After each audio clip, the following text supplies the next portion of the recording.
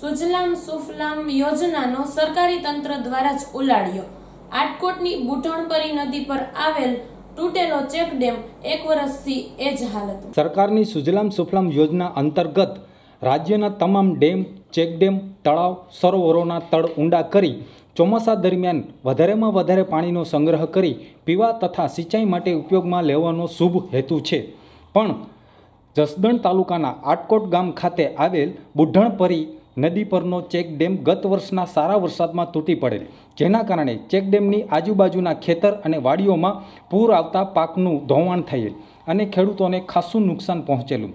આટકોટ ગામ તથા આજુબાજુના રહીશો દ્વારા આટકોટ ગ્રામ પંચાયતમાં આ ચેક ડેમ રિપેર કરવા અથવા નવો ચેક ડેમ બનાવવા માટે અનેક વખત રજૂઆત કરવામાં આવી હતી। રમેશભાઈ હિરપરા, આ ચેક ડેમ વર્ષ દિવસથી તૂટેલ છે। આ ચેકડેમથી પહેલાં 2 વર્ષ પહેલાં તૂટી ગયો છે।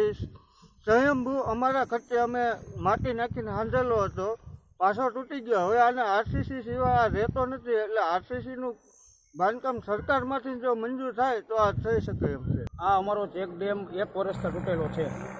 અમે જે તે જગ્યામાં આવે ત્યાં રજૂઆત કરેલી છે, જિલ્લા અધિકારીને રજૂઆત કરેલી છે, મામલતદારશ્રીને રજૂઆત કરેલી છે, પણ આજ દી સુધી કોઈ આવેલ નથી।